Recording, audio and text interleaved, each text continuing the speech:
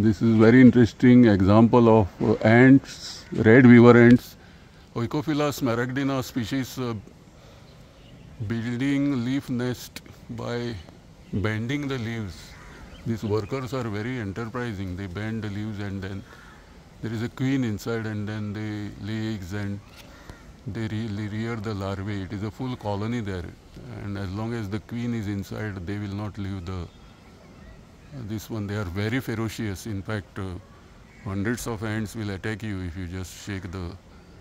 And in Vietnam, what they do is in biological control of the pest, they artificially now they create these nests on olive and lemon trees, and that keeps away aphids and beetles which attack the fruit trees in Vietnam.